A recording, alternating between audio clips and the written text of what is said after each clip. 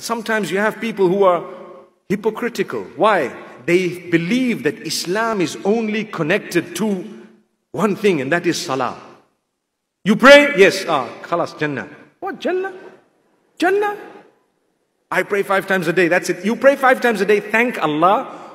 Watch out, it was easy to pray. It is 10 times more difficult to protect that prayer. I tell you, a lot of the guys, they'll come and they'll pray, and mashallah, they'll take long in salah and so on. Shaitan comes to them before they exit the masjid and starts making them have evil thoughts about someone else. So you see another guy praying while you're walking out of the masjid, and you think to yourself, you know what? This guy is just pretending. Look at him, he's pretending to be holy. You gotta be like me, come every day on time, guy, and come right to the front and read with the imam, then you can talk. That very thought has probably resulted in you losing the entire reward of the whole salah that you made, and on top of that earning a sin from Allah. What happened to your bucket? It had a massive hole at the bottom. Huge. Not just a leak, it was a waste.